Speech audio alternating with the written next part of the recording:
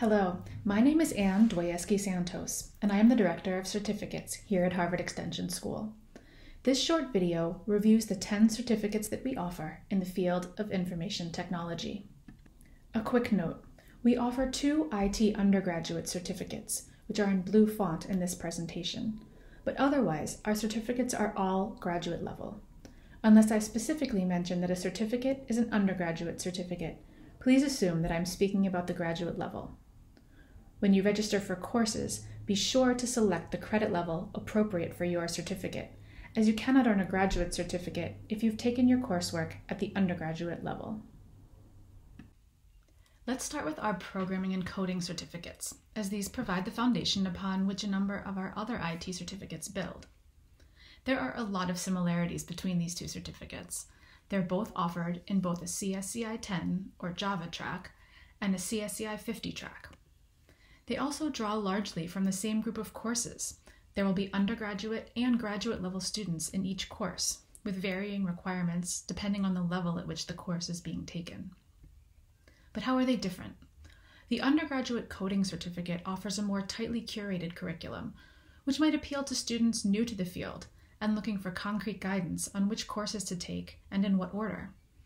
Students taking the coding CSCI 10 track have 3 required courses, and for the coding CSCI 50 track, there are 2 required courses and 1 elective. Those looking for more flexibility and to go deeper with their skills building may wish to explore the graduate level programming certificate, which offers a wider range of course choices. At the graduate level, our programming CSCI 10 track offers 1 elective, while the 50 track allows for 2. The undergraduate coding certificate stacks to our ALB degree. While programming does not stack to any of our master's degrees, many of the courses in the certificate can be counted toward our ALM degrees in the technology fields of study. So how do you figure out which track is right for you? Essentially, it's important to know that the CSCI 50 track will cover all of the foundational material in 1 semester, while with the CSCI 10 Java track, this foundational coursework is spread out over 2 semesters. Take a look at the syllabi and see which approach feels right for you. We'll turn next to our web development offerings.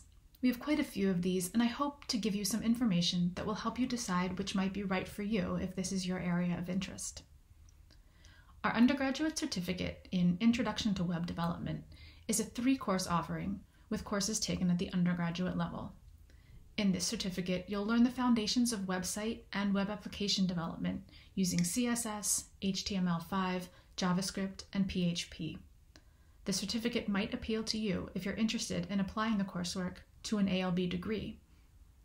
If you're someone who does well with clear guidance and fewer choices, this certificate might also be a good choice for you, as the curriculum is tightly curated with fewer elective options than our graduate level certificates in this area.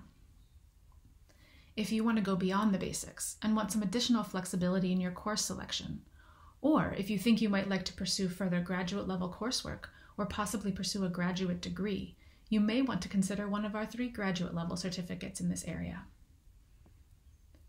In terms of our graduate certificates in this field, our front-end graduate certificate is a good place to start if you're new to web development. Through your coursework, you'll learn how to build a fully responsive, interactive website, implementing best practices for website design. If you have some background in programming and are interested in evolving simple, static websites into dynamic, database-driven web applications, our back-end web development certificate may be right for you. You'll master scripting languages and learn about technologies, processes, and platforms for web development. If you want to have full-stack skills, you're welcome to earn both 4-course graduate certificates, or you can take our 5-course Web Technologies certificate and make sure you combine courses from both disciplines. This way, you will learn the fundamentals of website development, you'll build dynamic database-driven web applications, and implement core concepts of data management. If you're interested in finding patterns and deriving insights from large datasets, you may be interested in pursuing one of our certificates in data analytics or data science. In our Data Analytics Graduate Certificate, you will deepen your analytics knowledge to inform strategic business decisions. This certificate is a good option if you don't have a background in Python.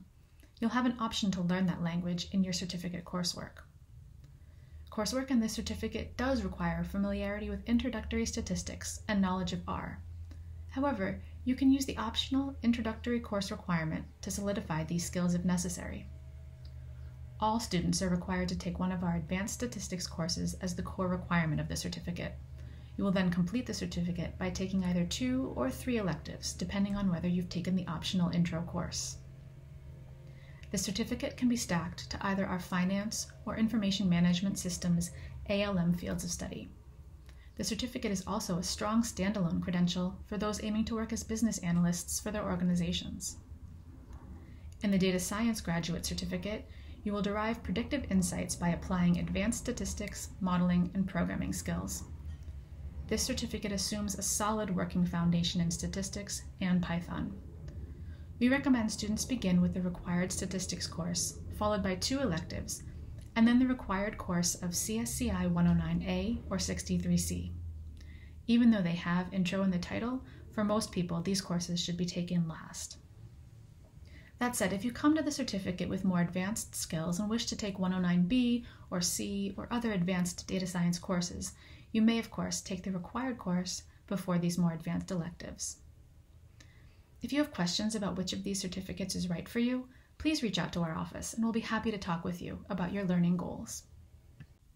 In September 2019, the Bureau of Labor Statistics projected a 31% growth in information security jobs from 2019 to 2029, which is 7 times faster than the national average growth predicted.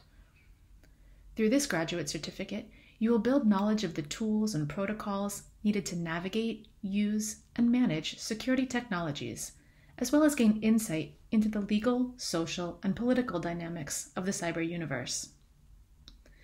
The certificate consists of 2 core courses that cover the fundamentals of cybersecurity. You then have 2 elective courses in which you can dive more deeply into the subfield that is of most interest to you. Our cybersecurity graduate certificate stacks to our ALM degrees in the fields of software engineering, information management systems, and cybersecurity. It is also a strong standalone credential.